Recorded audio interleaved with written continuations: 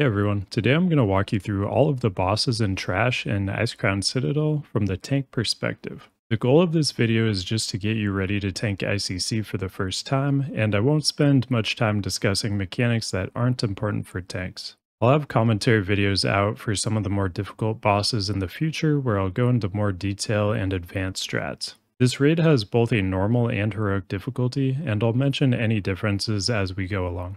The difficulty level only affects bosses. Trash will always be the same.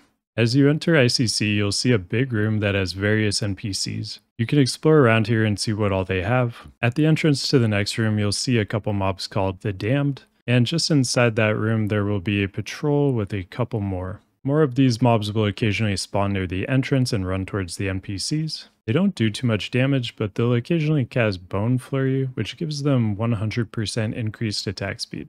You can interrupt this with stuns or just tank through it. It isn't too dangerous. They will also explode when they die, dealing pretty big damage to any melee nearby, so just tell your melee to be careful when these get low. If a few explode at the same time, some melee will probably die. Have a rogue scout ahead for traps. There will be 2 in each room. These will be circles on the ground that only rogues can see and disarm, and they have to get pretty close to see them. If one of these traps is activated, a giant skeleton that's normally frozen on the left or right side of the room will activate and start patrolling. These skeletons are not tauntable and they cleave, so face them away from the raid. They'll also cast Disrupting Shout that will interrupt anyone casting when the cast finishes. It's of course important that your healers don't get hit by this or you won't be getting any heals.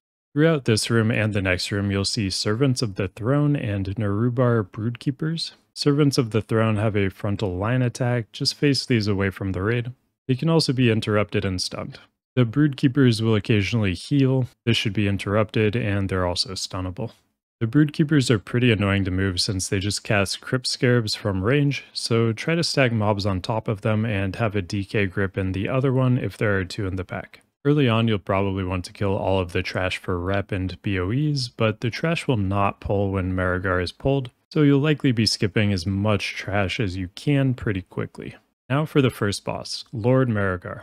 I recommend 1 tank for 10 man and 2 for 25 man, but if tanks are dying, you can add an additional tank. It may be solo tankable on 25 man in the future too. The main mechanic for tanks here is Bone Slice, a frontal cleave that splits damage amongst the main tank and up to 2 nearby players on 25 man and 1 on 10 man. For about 8 seconds after the fight starts and 8 seconds after Bone Storm ends, you'll have a grace period where Marrowgar will not cast Bone Slice. This gives you some time to get him in position without any raid members randomly getting cleaved. Marrowgar will occasionally cast Bone Spike Graveyard that will stun a random player until the Bone Spike is killed by the raid. You don't need to worry about killing these yourself, but just pay attention to when healers get picked because you may need to use a defensive. Marrowgar will also shoot out a line of fire occasionally. If this goes on you, just sidestep out of it. If you have someone else tanking with you, just figure out ahead of time which way you guys are going to go so you stay together to split Bone Slice. Marrowgar will also occasionally cast Bone Storm, during which time he will constantly whirlwind and move around the room. Just move off to the side to try to bait him away from others and throw out any heals or CDs you can to help other people survive. He'll also put blue fire on the ground in this phase too, but it will move out in 4 directions. Just get out of this. Keep an eye on the Bone Storm timer and be ready to pick him up as soon as it ends. You'll just keep repeating the normal phase and Bone Storm phase until he dies. Now run up the ramp on the left or right side and you'll be in Lady Deathwhisper's room. You'll see a bunch of mobs in the middle. Have a pally pull these together with Bubble and then go in and sap her and pump AoE threat. You can get a pain sup as you're running in for safety. Most of the pack will be caster mobs spamming Shadow Bolt, Chaos Bolt, and a heal. All of these are interruptible, so anyone that can interrupt should.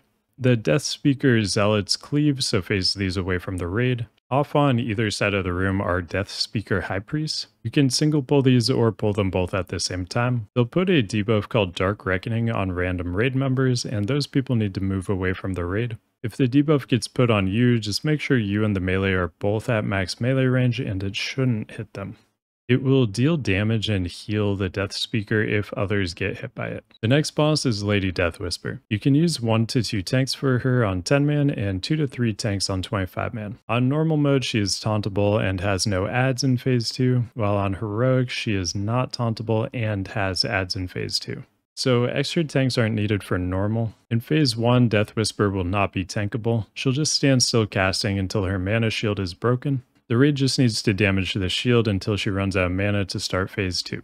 Your main job as a tank in this phase is to pick up adds. They'll spawn 3 at a time from alternating sides on 10-man, and 3 from each side and 1 from the entrance on 25-man. Bolt Fanatics are melee mobs that cleave, so phase these away. They'll also cast Vampiric Might, which increases their damage and causes their attacks to heal them. This can be purged off. Bolt Adherents are casters that will cast a Bolt, a Slow, and a Curse that increases the cooldown of any ability used by 15 seconds. So just stop doing anything but auto-attacking until the curse is off of you. They'll also put up an Absorb shield, which makes them uninterruptible until the shield is removed. Adds will occasionally cast Dark Martyrdom, which does AoE damage around them and causes them to resurrect shortly after as a skeleton. Reanimated Fanatics will take 99% reduced physical damage, and Reanimated Adherents will take 99% reduced magic damage. Deathwhisper may also cast Dark Transformation on a Cult Fanatic, which will turn it into a big zombie called a Deformed Fanatic. This will increase its damage by 100%. It's usually best to just kite this, but you can phase tank it with defensives also.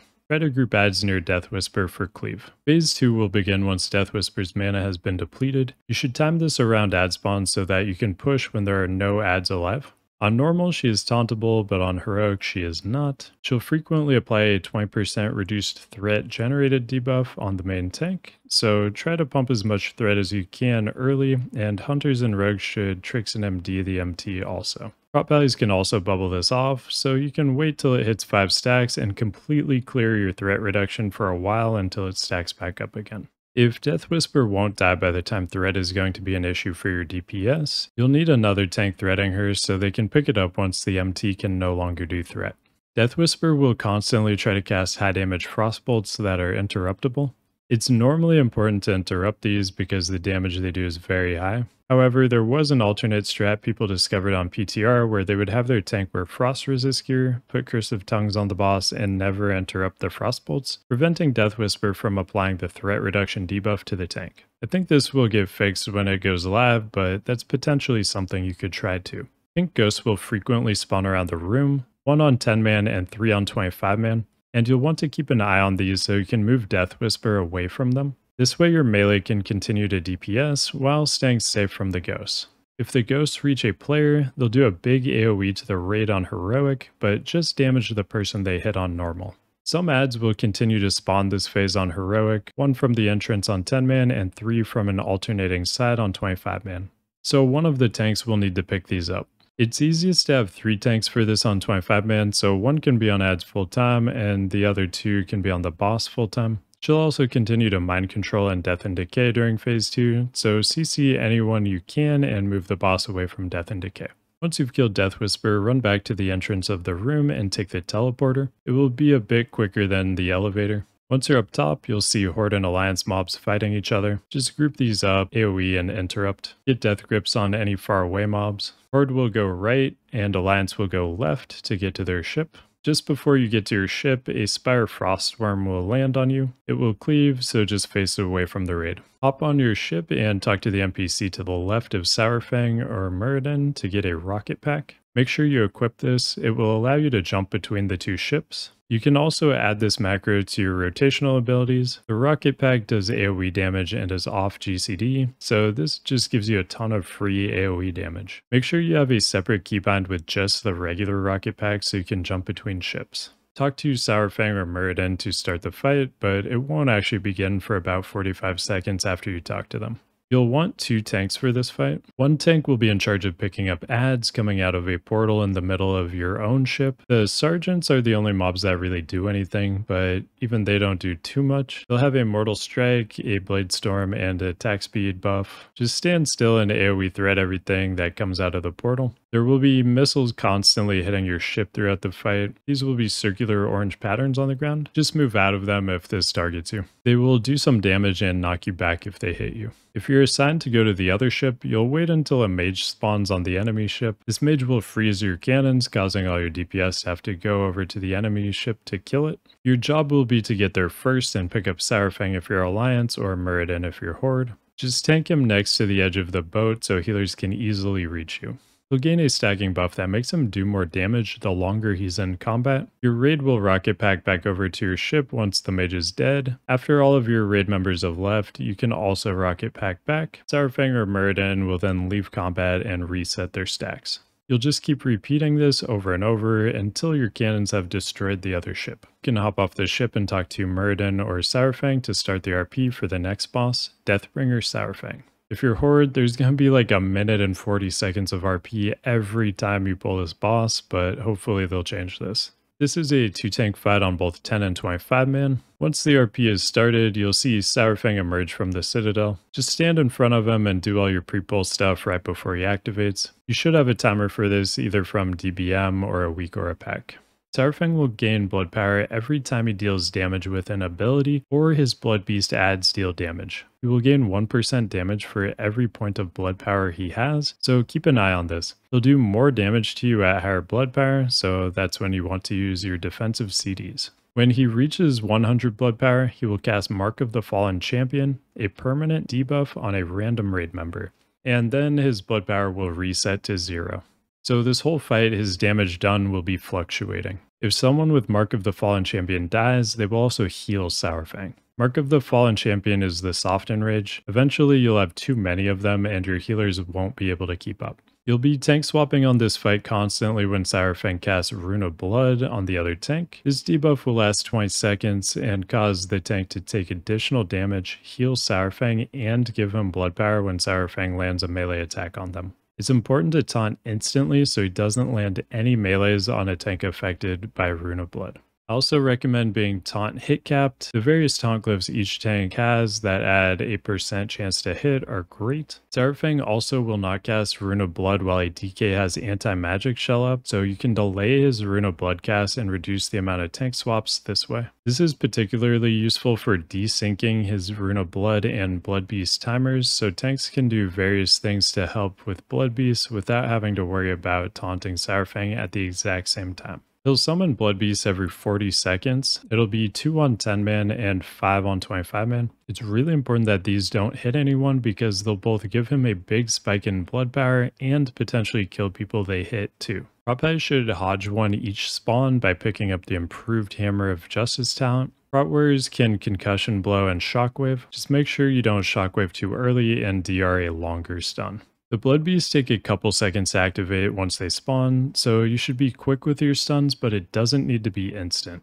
Assign stuns ahead of time to maximize coverage and keep things consistent. Generally, all of the melee DPS will focus down a mob with a 6-second stun on them, so they can DPS hard without fear of ripping aggro. Feral Druids can bash, and Blood DKs can change the Vice too. The Blood Beasts take reduced AoE damage, but some tank cleaves will do full damage, so be really careful when using cleave abilities around Blood Beasts, especially when they've just spawned. If a Blood Beast starts attacking you, Saurfang is going to get a lot of blood power, so do everything you can to avoid this. You should also keep an eye on a Blood Beast that get out towards ranged, as you can potentially taunt one from far away to save someone, and DPS should have enough time to kill it before it reaches you.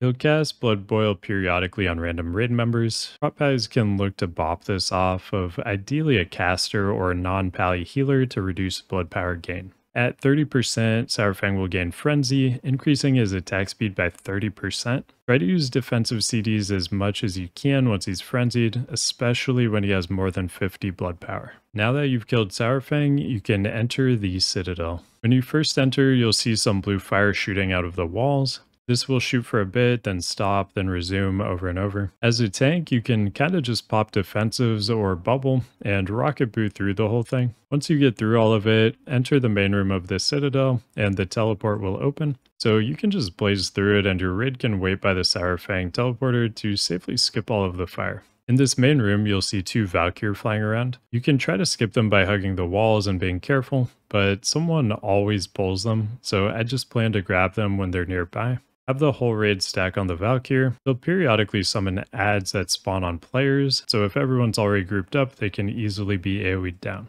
The Plague Wing will be off to your left, the Blood Wing will be straight ahead, and the Frost Wing will be off to your right. In front of the Plague Wing, you'll fight 2 Blighted Abominations. These have a cleave, so face them away from the raid. They'll also drop a cloud on the ground that deals damage to anyone who stands in it, but I found this to be negligible and don't bother moving out of it. Inside the first room, there's a patrol of Geists and a pack of Plague Scientists and Pulsating Horrors. If you tank the A-bombs close to the door, these will eventually aggro and you'll be fighting all of them at once. I always just pull all of this stuff at once and AoE it down, but if you're having any issues with that, you can pull them separately. The Geists don't really do anything. The Plague Scientists buff a mob's damage by 100% with Plague Stream, which is interruptible, and turn players into oozes, making them unable to attack or cast spells, but this can be cleansed. Pulsating Horrors will start a self-destruct cast when they get low HP, which will one-shot most people if the cast goes off. You can either burn them down or run away, but I would just burn them down as long as you're in a group where people will actually focus down Skull. Proceed up the stairs and you'll see a decaying Colossus. All he does is an AoE knockback occasionally. There will be a dog patrolling on both the left and right hallways, so just be careful not to pull them while you're grabbing the decaying Colossus. In this hallway are more traps, so send your rogues ahead to disarm them. If someone triggers one, a bunch of Geists will attack you and you'll just need to AoE them down. Precious is a mini-boss that patrols the right side of the hallway. Like Gluth and Naxxramas, she will cast Decimate, which will set the whole raid's HP to 15%. She'll also cast Mortal Wound, a stacking 10% healing reduction debuff on the tank. You can tank swap this at about 6 stacks for safety. She'll also summon a bunch of zombies, just AoE these down quickly. They'll apply an increased physical damage taken debuff every time they hit you. Down the left side of the hallway, you'll run into another mini-boss, Stinky.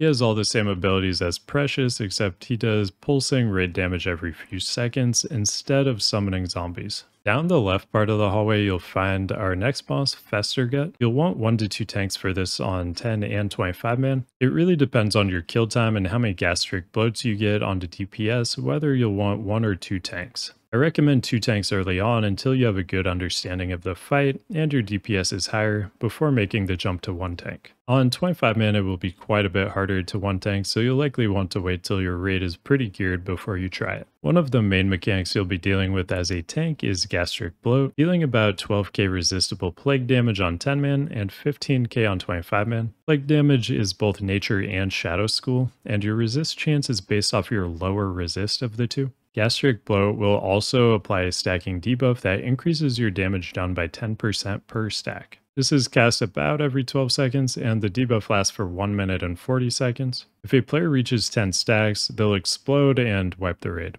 So it's important never to reach 10 stacks. Prop values can bubble the debuff off when it gets to 9 if you're solo tanking, and the debuff can also be removed with Divine Intervention. Since this is a damage buff, we'd like to get it on as many DPS as possible. There are several options for this, but I'll name a few. You can have a Feral Druid in full cat gear tank the boss for 4 to 5 stacks at the start of the fight with personal and external cooldowns, or they can do brief 1-second taunts right before each bloat. You can also have DPS DKs, warriors, or rets pop defensives and taunt for 1 second to take one, or you can bop them and have them taunt for 1 second.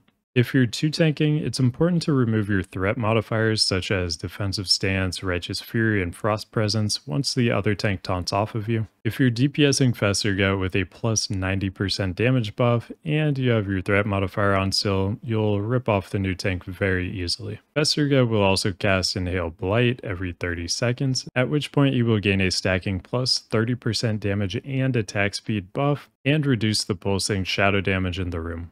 You will cast Inhale Blight 3 times for a total of plus 90% damage and attack speed. You'll definitely want defensive CDs while he has 3 stacks, and you may need to use some at 2 stacks as well. 30 seconds after Festergut reaches 3 stacks of Inhale Blight, he'll cast Pungent Blight, an AoE on the whole raid that deals about 65k damage on 10 man and 75k on 25 man. Throughout the fight, players will randomly be selected for a Spore, which will be an orange spiky ball above their head. After 12 seconds, the Spore will explode and deal a small amount of damage to nearby players, but will give them a stacking debuff that reduces damage of Pungent Blight by 25% per stack. So it's important to make sure everyone in the raid gets hit by this debuff each time spores come out, so they don't die to Pungent Blight later on. Since it's random who gets the spore, you can run into situations where all of the spores are on range or all of them are on melee. If you're currently tanking and a spore spawns on you, just make sure you inch into the boss close enough to spread it to the melee,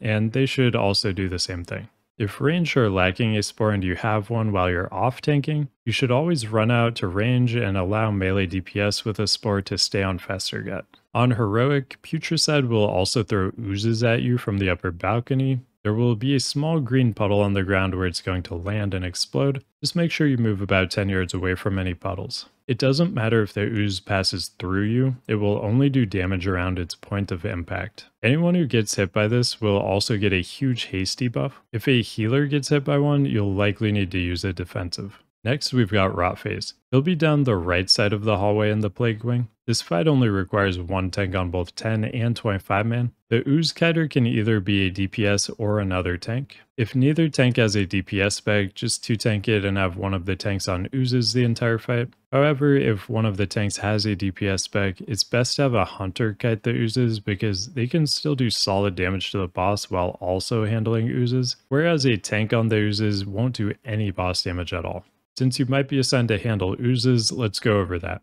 A random player will periodically get mutated infection, a cleansable disease that deals damage every second and applies a big healing debuff. Once this is cleansed, a small ooze will spawn and have 500k threat on that player. The little ooze will do pulsing AoE damage to nearby players, so it's best if players with mutated infection get away from people before they get cleansed.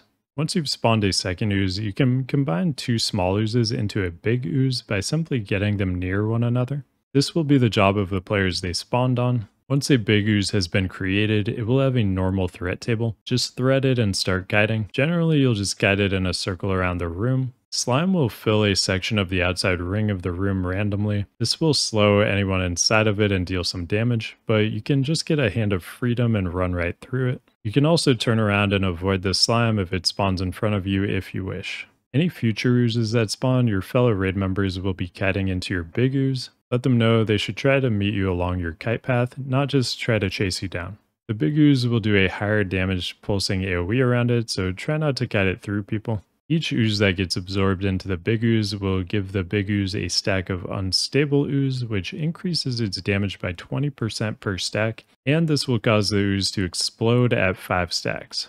When this explodes, it rains down oozes from the sky on positions players were standing when it exploded. Everyone just needs to move away from spots that they or other players were previously in. The ooze kiter should call out when this is happening so the raid can move. As a main tank on this fight, you're not really going to do anything. You're just standing in the middle and only moving briefly when ooze eruption happens and then repositioning to the middle. Keep an eye on the ooze stack so it doesn't catch you by surprise. Rotface will also occasionally do a slime spray in a random direction that just does some brief damage in a cone. You can look to Divine Sacrifice for this if you're a prop value and it's going to hit a lot of people. Now for Professor Putricide. The entrance to his room will be in the middle of the hallway. Before you enter his room, there's a short event where he locks you in a room and bugs attack you. This event is more of a time waster than anything. Just kill the bugs and wait for the door to open. For Putricide, you can use 1 to 2 tanks on 10 man and 2 to 3 tanks on 25 man. Once raids are really geared, you can probably solo tank it on 25 man too. As a tank on this fight, you'll have one of 2 roles. You'll either be tanking Putricide the entirety of phase 1 and 2 on your own, with tank swaps in phase 3, or you'll be piloting the Abomination for phase 1 and 2, and then actually tanking in phase 3. If you're the A-bomb player, you'll run up to Putricide's lab table immediately and right-click it. This will give you a short debuff, and when it expires, you'll turn into the A-bomb. Once you're an A-bomb, you should call for buffs like Blessing of Might, Kings, and Mark of the Wild. The A-bomb has 3 abilities. One is Eat Ooze, which will consume slime on the floor, decreasing the size of the slime pool and giving you some energy. 2 is Regurgitated Ooze, which costs 45 energy and applies a movement slow and damage over time to an ooze. This is the only way to slow the oozes, and getting this on oozes ASAP when they spawn is your primary focus. It lasts 20 seconds, so generally you won't need to reapply it, but during heroic Putricide transitions you potentially will. Your 3 is Mutated Slash, which does high instant damage and applies the same armor debuff as Sunder. The A-Bomb also has a very high damage auto attack, but you need to right click Putricide or an Ooze to activate it. The A-Bomb can also die, so it needs to be healed. And the A-Bomb debuff is a disease, so tell your raid not to cleanse this on accident or you'll just get kicked out of it. For wipes, someone should cleanse you though, so you can die quicker and get the wipe to happen faster. So the way you play A-Bomb looks like this. Make sure your auto attack is activated at all times. Stand in slime and Putricide should be positioned by the main tank just outside of it so you can spam your 1 and 3 at the same time. This will allow you to do huge damage while also reducing slime puddle size and building up energy. If Putricide is tanked in good spots for you the entire fight, you can potentially be the #1 overall damage. The first 2 slime puddles that spawn you generally don't want to immediately remove. Eat them a bit to gain energy, but leave them up as an infinite source of energy. We have everyone start the fight near the green ooze wall so that these are spawned off to the side where they don't really impact anything we're trying to do. It's totally fine if these initial slime pools never get removed and sit there the entire fight. Slime pools have a capped size, so focus on newly spawned slime pools that you can remove quickly. Once an ooze spawns, use regurgitated ooze on it, your 2 button. You should also auto attack it and spam 3 to get it down quickly. Green oozes in particular, the A-Bomb has a huge advantage in DPSing because it cannot get chosen by the ooze or knocked back. The A-Bomb can easily be the difference between the raid getting 1 or even 2 fewer explosions, which we'll talk about later. To summarize, eat slime to gain energy, which you'll use to slow the oozes. Try to always be DPSing Putricide with auto attack and mutated slash while you're eating slime. Eat new slime pools to clear space for the raid, and cast regurgitated ooze on new oozes that spawn and DPS them down ASAP. If you're doing this fight on Heroic, you'll be dealing with an ability called Unbound Plague throughout the fight. This is a 1-minute debuff that deals 25% compounding damage every second it's on a player.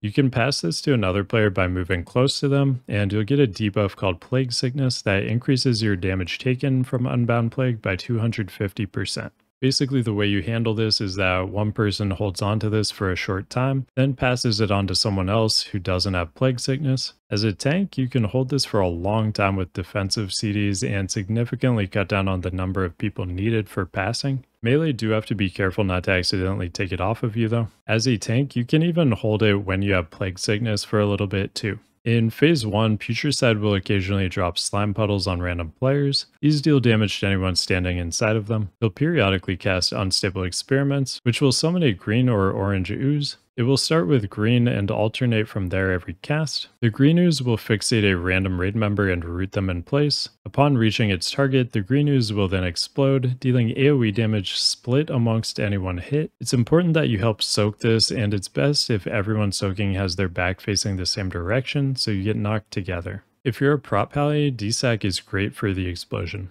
The orange ooze will fixate a random player, but the player will be able to move freely. They just need to kite the ooze because it will deal huge damage to the raid if it reaches them. Once Putricide reaches 80%, a phase transition will happen. You'll want to make sure you don't have an ooze up when you push him to 80%. If you're on normal mode, the whole raid will be stunned for a while on the transition. If you're on Heroic, the raid won't be stunned, and Putricide will instead summon both a green and orange ooze at the same time. The raid should focus on getting the green ooze down ASAP, and if you're in the A-Bomb, you'll want to make sure you have enough energy to slow both oozes going into the transition. Prioritize slowing the orange ooze if you're lacking energy. If you're on Heroic and finish killing the oozes early, you can run up to Putricide at his table and start attacking him before he's finished and get some free damage. After a while, Putricide will begin attacking you again and Phase 2 will begin. In this phase, he'll do the same things as Phase 1, but he'll also cast Malleable Goo on ranged and drop Choking Gas Bombs in melee every 35 seconds.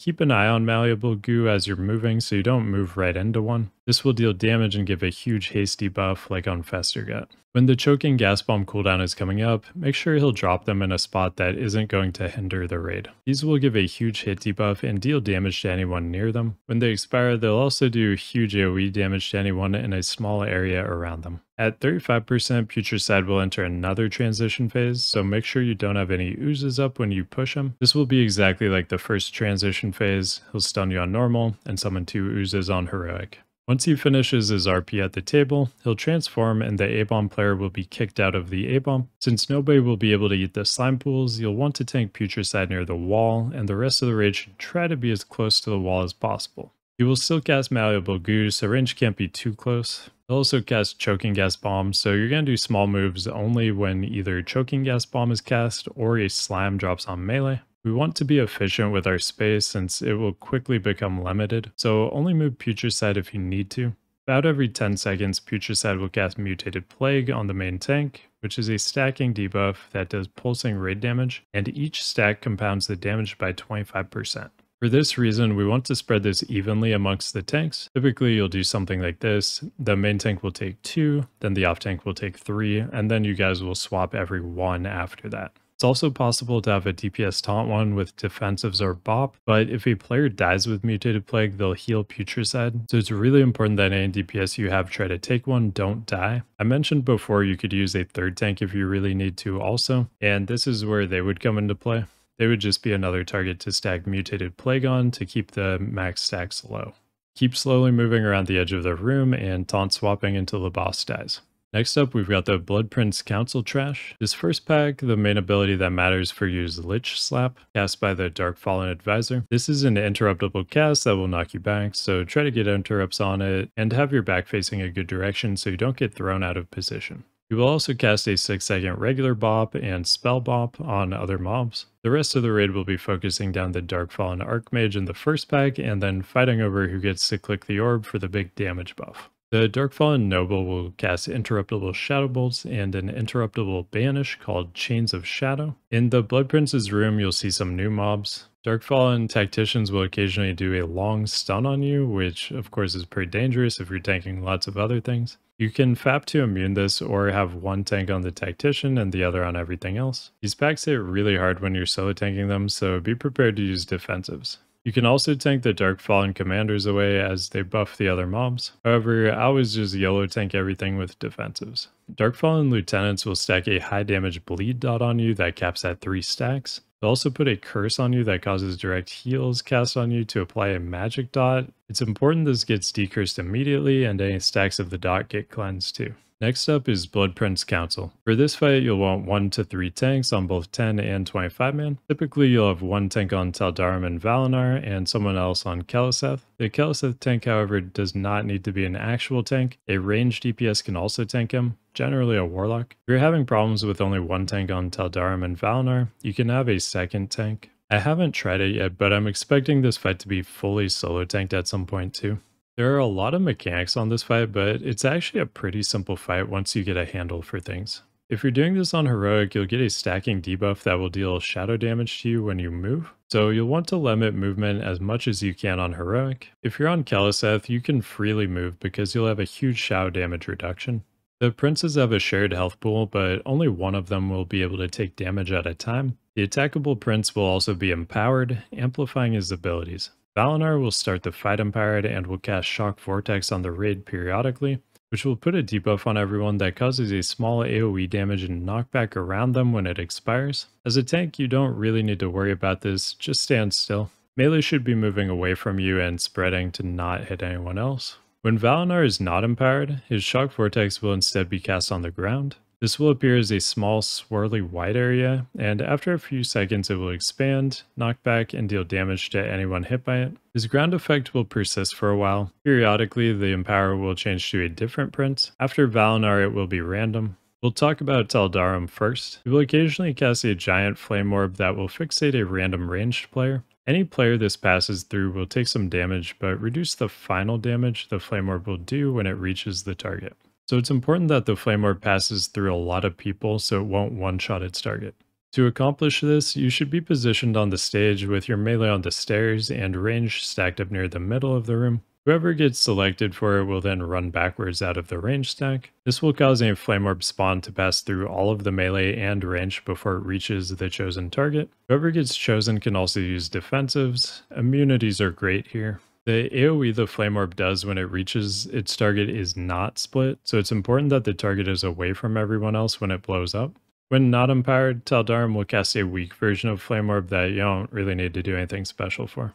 They'll also cast Glittering Sparks on a random raid member that will apply a cleansable dot and movement speed debuff in a cone. The last prince, Keliseth, will spam Shadow Bolts on his tank, and when he's empowered, these do significantly more damage. Around the room, you'll see ads called Dark Nuclei floating around. It's important for the Keliseth tank to pick these up because they'll give the tank a stacking, reduced Shadow damage taken debuff that allows them to survive Keliseth's empowerment. The Dark Nuclei do not have normal threat tables, however. They just attack the last person who did damage to them. Some cleaves will bounce to them, such as Hammer of the Righteous, so it's important to be careful using certain cleaves around them so the Keliseth tank can easily pick them up. As a Keliseth tank, you'll generally want to tank him a bit away from the Valinor and Tal'Darim tank to cut down on people ripping your Dark Nuclei off of you. When the raid is DPS and Keliseth though, people just have to be really careful not to rip Dark Nuclei off of you or they'll get you killed. If you notice you've lost some Dark Nuclei while Keliseth is empowered, you should pop a defensive immediately, but you should also be running all your defensives while he's empowered anyway.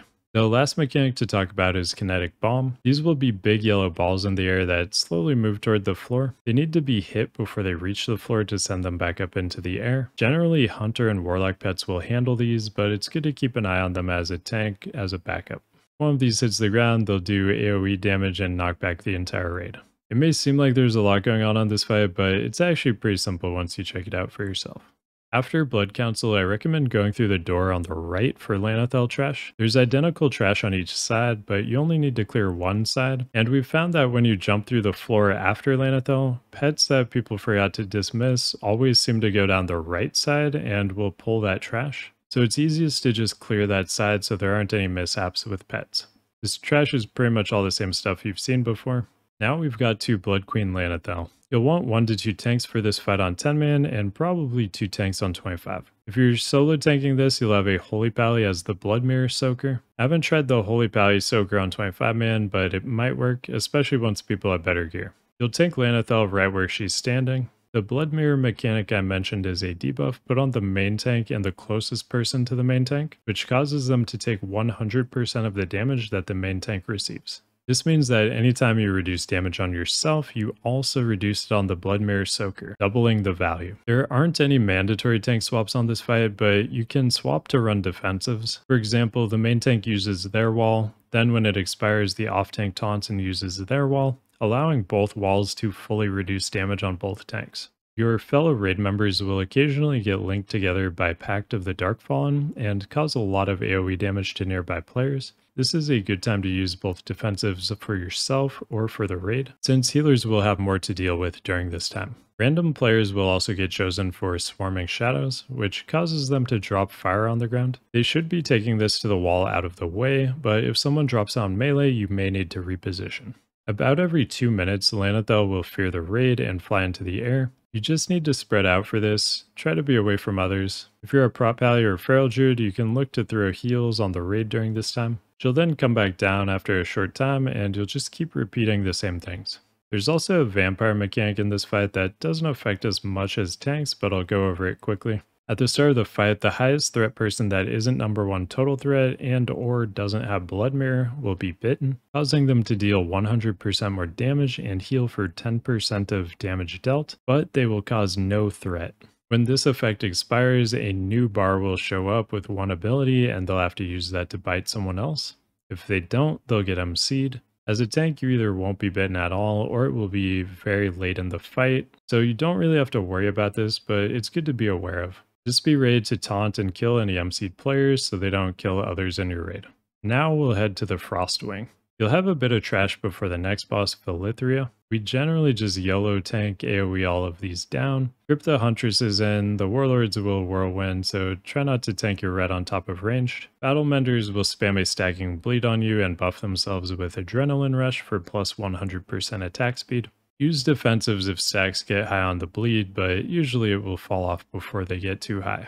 The next pull will have a Deathbringer that should be interrupted, or else it will summon a bunch of ads and banish random people. The Frostbringer does AoE damage around it, so melee generally just will let the range handle that. This mob does not need a tank on it. You can pull the next pack for melee while ranged are working on the Frostbringer if you want. At the end of the hallway, you'll fight a mini-boss, Sisters Falna, but she doesn't really do much. She'll reanimate some of the NPCs from the hallway, so just be prepared to pick them up. Now we're at Valithria Dreamwalker. You'll want 1 to 2 tanks on 10 man and 2 to 3 tanks on 25 man. This is a unique fight because the healers have to heal the dragon in the middle of the room to full HP to end the fight. As a tank, this is purely an ad fight.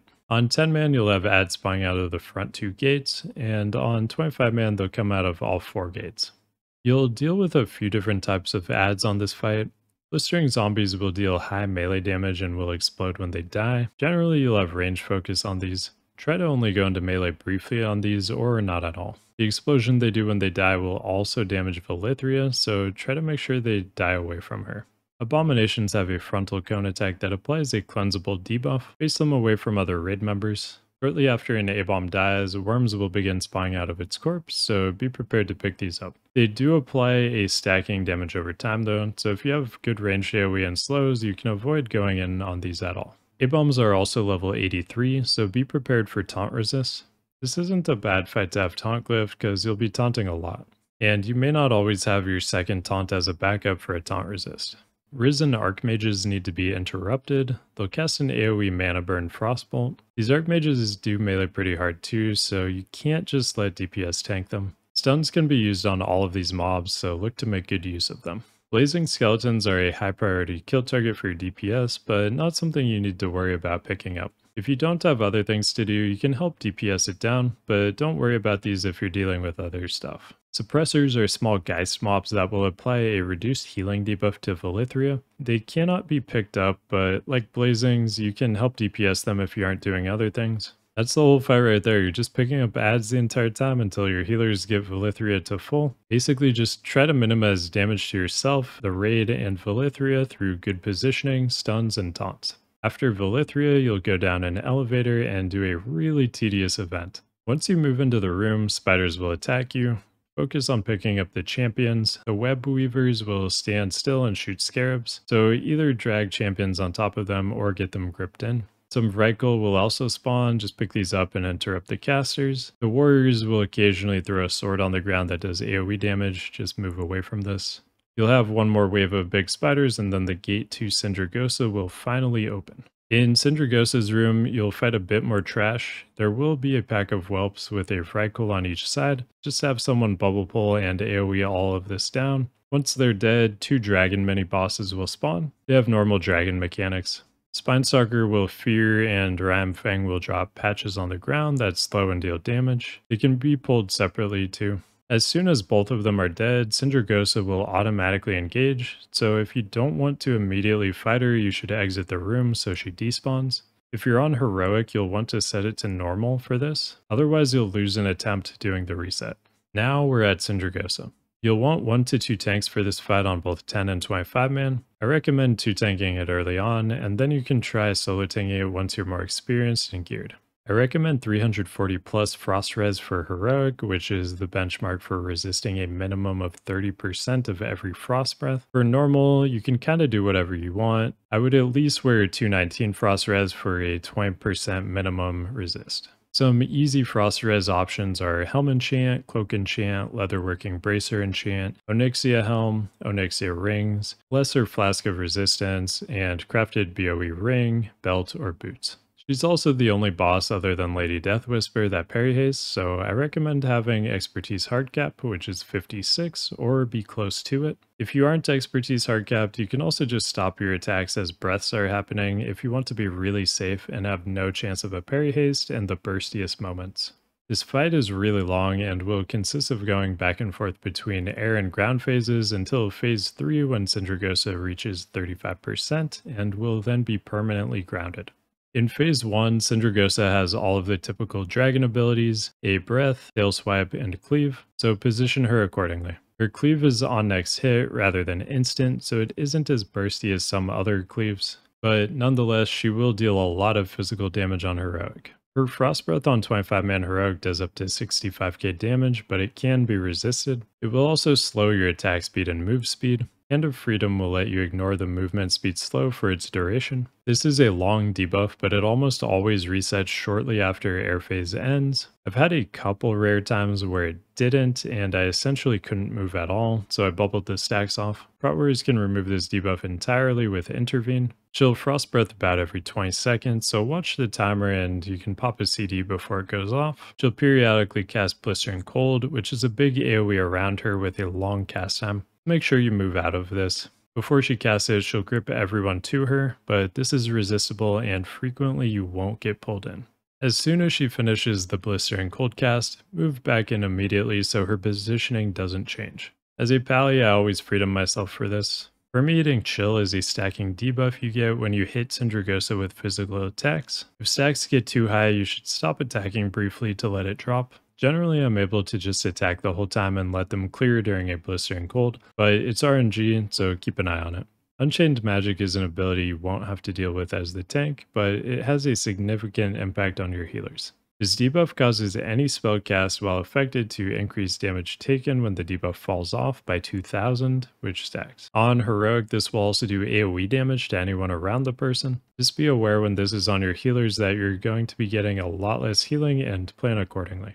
Periodically, Sindragosa will fly into the air and choose some people for Frost Beacon. A few seconds later, they'll turn into an ice block, and anyone near them will take damage and also be turned into a Frost Tomb. Like Saffron and Nax, you'll use these Frost Tombs to get out of line of sight of a Frost Bomb. The big difference here is there are more of them, and they'll be in random spots. The Frost Tombs should be slowly DPS down, but they don't have a lot of HP, so you need to be careful you don't accidentally kill them too early. Try to have them all at 15% or lower before the final Frost Bomb goes off. Once it does, the Frost Tomb should be killed immediately. The players inside will rapidly die if they are not broken out. Sindragosa will then land again, and you'll keep repeating these two phases until you bring her to 35%. At 35%, phase 3 will begin, and Sindragosa will retain her previous ground phase abilities, but will also cast Frost Beacon on a random raid member, like in the air phase. She'll also pulse out a stacking increased magic damage taken debuff called Mystic Buffet, which is of course very dangerous for the tanks taking frost breaths. To reset your stacks, you must hide behind a Frost Tomb. So for this phase, you'll be frequently tank swapping so that each tank can remove their stacks. Ideally, you'll do tank swaps shortly before a Frost Breath so that the new tank will have minimal stacks of Mystic Buffet at the time the breath happens. You're either going to be tanking or resetting your stacks at all times. Be careful not to run into someone who has Frost Beacon as you're tank swapping, or you'll get frozen and that will cause some problems. If you're ever Frost Tomb, just call for the raid to get you out immediately. Look to use cooldowns for every breath, and just keep repeating this taunt swap dance until you win. Finally, we've gotten to the Lich King. This is a really long but fun and rewarding fight as a tank. You'll want 2 tanks for this on both 10 and 25 man. As far as gear, you'll just want as much effective HP as you possibly can get. You're going to take more damage on this fight than any other fight in the expansion. I recommend you glyph your taunt for this fight as there will be lots of +3 level mobs that you'll be taunting throughout the fight, especially if you're an ad tank in phase 1. I'll have a Lich King specific video out in the future going into more detail about this fight. In phase 1, you'll either be on Lich King or on ads. Lich King hits hard, but mechanically is the much simpler job to do. If you're doing this on Heroic, Lich King will occasionally throw a Shadow Trap onto a random raid member. This will be a swirly black ball that will land on the ground. After a few seconds, it will expand into a larger black circle and knock back anyone hit by it so far that they'll actually be launched off the platform. So make sure you move away from this. As an ad tank on Lich King, you have a pretty interesting job. You'll pick up Drudge Ghouls and Shambling Horrors. Both of these mobs are stunnable and slowable. The ghouls will just do regular melee attacks, nothing special. The Shambling Horror has a shockwave that deals damage in a 20-yard cone, so it's really important that you don't face this towards anyone or they'll get one shot. They'll also occasionally enrage, increasing their damage by 200%. This can and should be immediately removed with Trank Shot. Rogues can also remove it with Anesthetic Poison. If you're doing this on 10-man Heroic and don't have a Hunter, you may just need to deal with the damage to let the Rogue pump on Lich King to meet the Berserk timer. It's going to be a pretty big loss to have them constantly running over to Anesthetic Shiv off Enrage, and it isn't too hard to survive with CDs, stuns, or kiting. If the Berserk timer won't be an issue for you, just have the Rogue Anesthetic Shiv off the Enrages to be safe.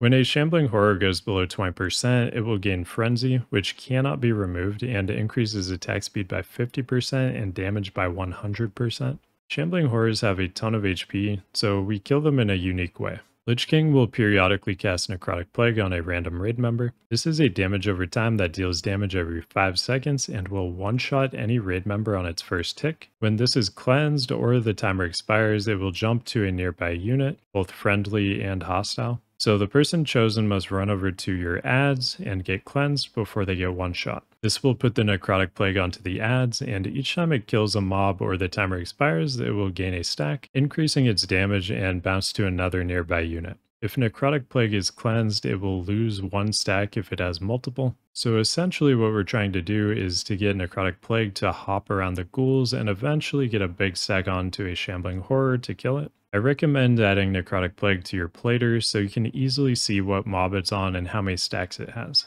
Each time the Necrotic Plague jumps, Lich King will gain a 2% stacking damage buff until the end of the phase. So the Lich King tank will need to be prepared to use defensives toward the end of phase 1 when the stacks will be the highest. Depending on your raid's kill time, you will likely get 2 to 3 Shambling Horrors in phase 1. The Necrotic Plague takes time to ramp up, so there will be an overlap where you're tanking the first 2 Shambling Horrors at once for a brief time. Try to have a defensive of some sort up the entire time you're tanking 2, especially if they enrage or frenzy. This will be the most dangerous part of phase 1 for you, and you won't need defensives again for a while. Remember to utilize slows and stuns here as well. Prop allies can use Seal of Justice for some extra stuns that are on a different DR than Holy Wrath and Hodge. Once the second Shambling Horror has spawned, I've found it best to stop picking up ghouls until one of the Shambling Horrors has died. This just ensures that the Necrotic Plague will pass to a Shambling Horror as quickly as possible to get one of them down. Once one of the Shambling Horrors has died, you've gotten through the most dangerous part as the ad tank. It's alright if a few ghouls are on some of the plate DPS or the LK tank for a little bit until you can get your first Shambling Horror kill. Just make sure you're grabbing ghouls on lower armor players. I also recommend having someone apply Imp Curse of Weakness or Demo Shout to your Shambling Horrors if you're a Prop Ally or Blood DK. Vindication from Prop Ally will not reliably have 100% uptime when you have 2 Shambling Horrors up. You'll also want to make sure Shambling Horrors have a 13% increased spell damage taken debuff, so they take more damage from Necrotic Plague. This can be from a Lock, Boomy, or Unholy DK. If you're going to get a third Shambling Horror, it's important to make sure your Necrotic Plague stacks are maintained so you can kill it quickly. If you lose your stack, it will just be a wipe. At times, Necrotic Plague may jump to you, so be prepared to cleanse yourself if you're a Prop Ally or call for one if you aren't. But make sure there's a mob nearby to drop it onto if you still have an upcoming Shambling Horror to kill. You need to be ridiculously close to a mob to be sure Necrotic will bounce to them. I've had it fail to jump when I was only a few yards from a mob. Once Lich King is close to 70%, the raid should be near the outside ring. At 70%, he will enter a transition phase and deal huge AoE damage to anyone in the inner ring. If you're the ad tank, keep your remaining mobs away from the raid and let Necrotic finish them off. Once you're down to the final tick of Necrotic on your last mob, you can stun or slow it and run away to let the debuff disappear. If it jumps to you, just get it cleansed away from people to make it go away. A Raging Spirit will periodically spawn on a random player throughout this transition phase. These need to be picked up immediately and faced away from the raid. It's best to tank them facing the center. They'll frequently cast Soul Shriek, which is a cone attack that does a lot of damage and puts a cleansable silence debuff on anyone hit. The phase 1 Lich King tank should pick up the first Raging Spirit since the ad tank will likely still be finishing up the phase 1 ads. The second Raging Spirit can be picked up by either tank, but the final Raging Spirit should be picked up by whichever tank will not be starting on Lich King in phase 2. There will also be Ice Spheres moving from the middle towards players. These will do an AoE knockback that will launch you off the platform if it hits you. Range should be taking care of these, but you'll want to pay attention to these as you're running back into the middle after the transition. Once the timer for the transition phase has expired, be prepared to jump into the center of the platform quickly because the outer ring will disappear.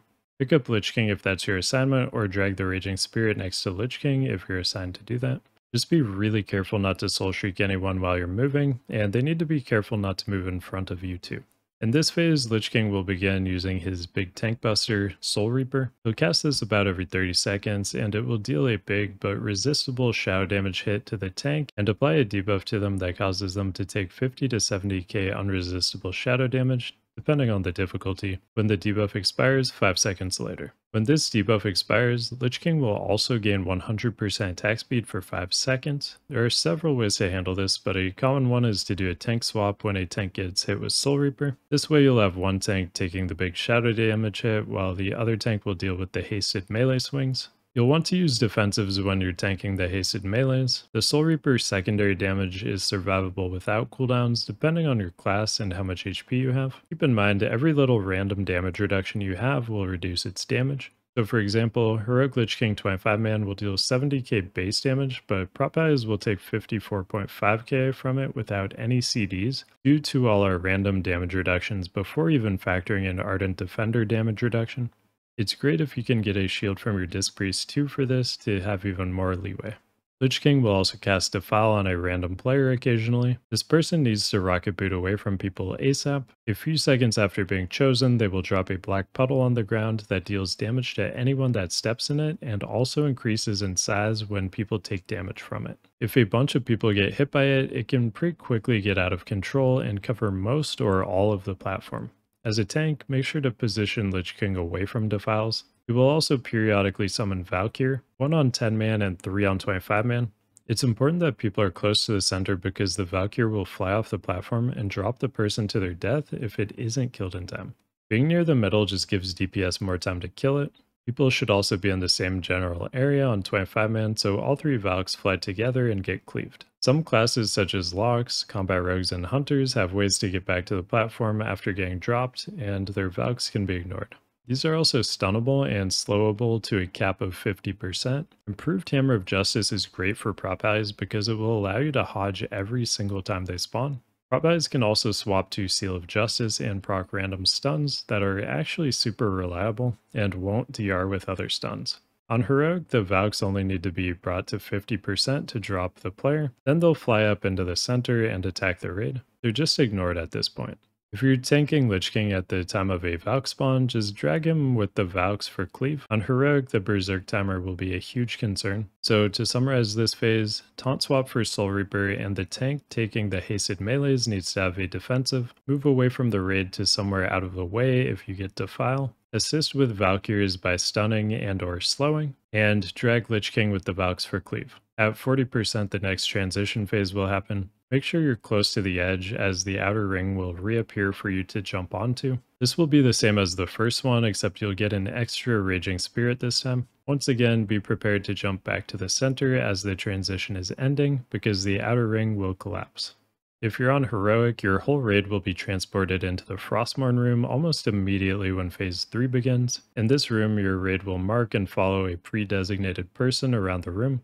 Your range will be killing ghosts in the air that will drop bombs on the ground that everyone needs to avoid. It's best to do this part with a top-down view so you don't run into one. After a while, you'll be transported back out and fight Lich King again. You'll likely have 1 or 2 Raging Spirits alive still, so these need to be killed immediately. Whoever is tanking them should have them near Lich King for cleave, but be mindful of the Soul Shriek. If you're doing this on normal, one person will get transported to a different Frostmourne room than the Heroic one. If you get chosen, there will be a friendly and hostile NPC fighting. You just need to keep the friendly one alive. If a player inside the Frostmourne room on either difficulty dies, Lich King will become enraged for a short time. You'll need to pop defensives or just straight up a rocket boot kite him if this happens. This phase will keep Lich King near the edge of the platform and then move him to the opposite side when he summons Vile Spirits. These will move towards the raid and explode on any player that touches them. They start with a small amount of threat on random players, but can be taunted and you can out-threat the base threat. You want to either have someone soak these or AoE them down. As a tank, you'll often be called to soak these, so be prepared to use a defensive. You also don't need to do them all at once. You can do a few, then wait for heals, do a few more, etc. These should be slowed and they can be stunned. Valleys of any type are great for soaking these with Divine Shield. Lich King will continue to use Soul Reaper and Defile in this phase. If you run into the Berserk timer, he will be tauntable, so be prepared to make some plays with rocket boots and taunt ping-ponging. The fight will end when Lich King reaches 10.5%. Alright, that should be everything you need to know for ICC. If you like what I do and want to support me, an easy way to do that is to like, comment, and subscribe. I also stream on Twitch most days at twitch.tv/subtlefw. I'd love to see you guys stop by and tell me how ICC is going for you, and I'm always happy to answer any questions you may have. I really appreciate all of the support. Good luck in ICC, and I'll see you in the next one.